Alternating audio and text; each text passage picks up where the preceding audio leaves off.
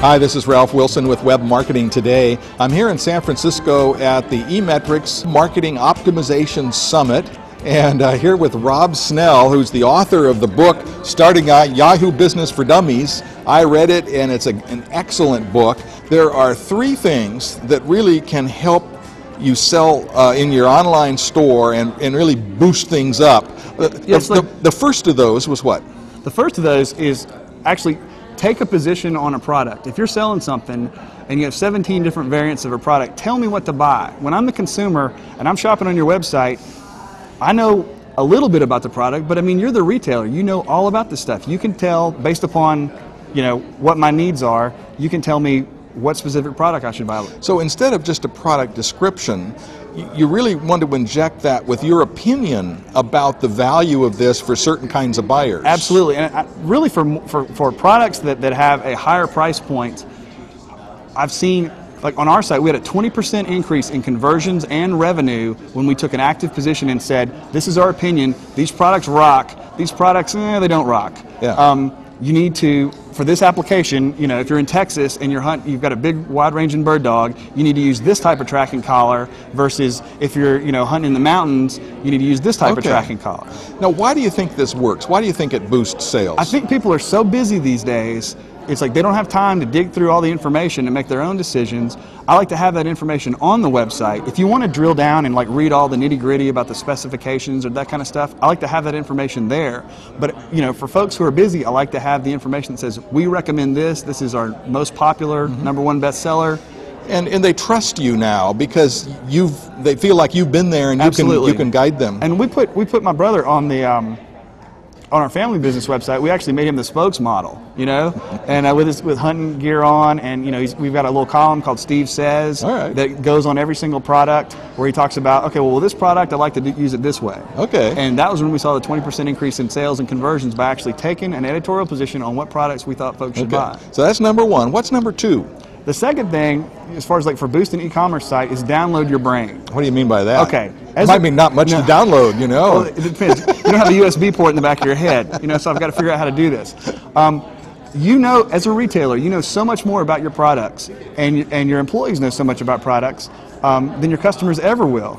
And it's like anything I can do to get that information out of your head. And one of the best ways we've done it is by looking at emails. Like in our dog supply business, whenever my brother's answering questions about products or dealing with customers, it's like he has this huge backlog of emails where maybe we didn't answer things on the website, you know, quite the right way because people are asking really specific questions. We take those emails that he's sent, I export them all out. I've got a Macintosh, and we export all those out into a text file, and then I can go through there and data mine all that content. I got 1,000 pages of content from my brother's sent emails from about a year's worth of emails. So you looked for his answers. Absolutely. And then just kind of strung those together. Now, so what good does this kind of brain dump do for a website? How does this help sell? The first thing is that our employees can actually use it as a knowledge base. Instead of having an internal knowledge base, we actually have a publicly available knowledge base. It's called a product description. And on the website, you can search for, you know, something, and the customers have access to the same information that our call center reps have access to. The other thing is that from a search engine optimization standpoint, it is amazing how this content generates traffic because of the long tail, people doing really specific searches. Okay. So every page that's up there is fairly focused in what it's talking about. Absolutely. So someone's searching on some kind of obscure thing. Like, what kind of range does this have, you know, when the humidity is 20% and it's, you know, in the winter? Yeah. You know, really obscure, or you know, is salt water corrosive to this? Can my dog wear this and actually go out into the surf and retrieve, a dummy and bring it back in? And it's like something that, as somebody who was doing our keyword research, I would never think about those kind of terms. Yeah. You know.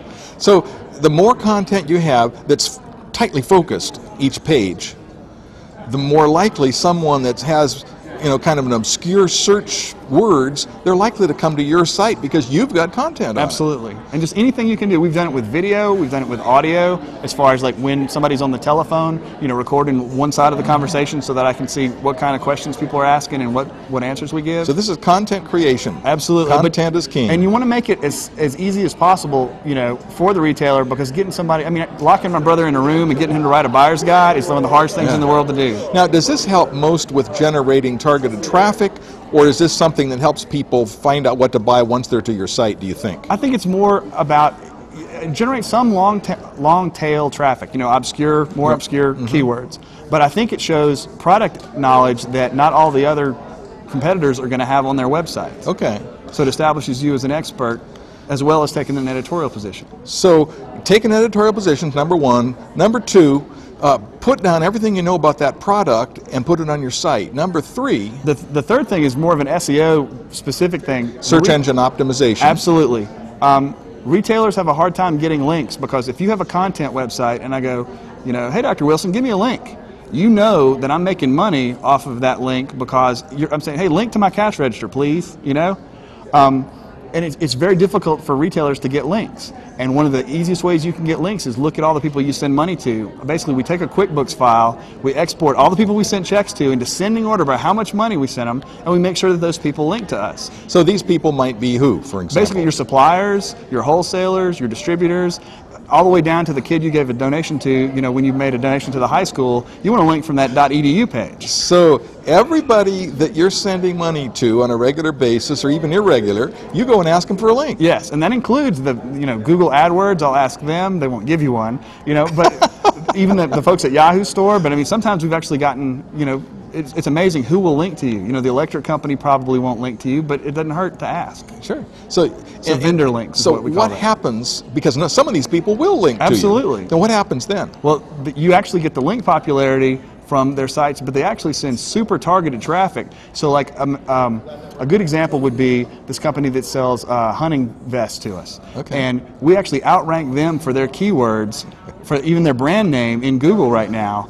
And they just gave us a link. And so when somebody goes and searches on their site and makes it to their site, they on the dealer's page, if they click on our link, they go straight to our section page. Okay. And that's one thing I want to emphasize with your distributors and your manufacturers. Make sure that those links point to the section page that has the products they sell, not just your home page. Okay. And you get such a boost out of that because it's on topic, it's relevant. It usually has your keywords in the link because of the URL. That it's really easy to rank, sometimes higher than the manufacturer, for their own keywords. Great tips. 3 ways to boost your e-commerce sales. Well, tell us about your book now. All right, about 2 years ago, I wrote "Starting a Yahoo Business for Dummies." I've been doing Yahoo stores since 1997, actually. It was back when it was via web, and it's available on Amazon. Just do a search for Rob Snell or for Yahoo Store, and it'll come up. Or you can go to robsnell.com, and I've got links there to my Amazon page. It's a great book. Thank you.